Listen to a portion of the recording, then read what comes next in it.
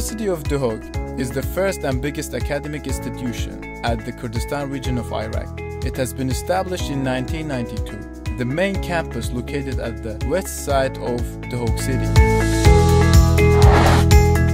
Currently, the academic year 2018-2019, University of Duhok consists of 18 colleges and 1 institute. It has more than 1,500 academic staff and about 21,000 students.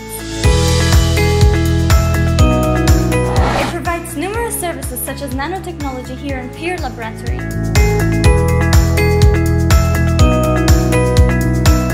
Career Development Center is one of the most important centers for our students. It works in alignment with the academic departments to prepare them for the labor market. It has a partnership with IREX organization and Michigan State University.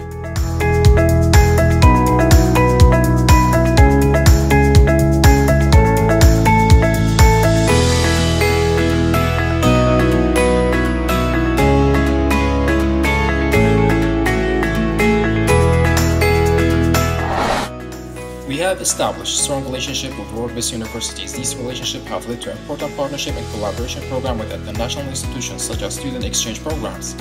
Today we have more than 32,000 alumni graduated from varieties of speciality.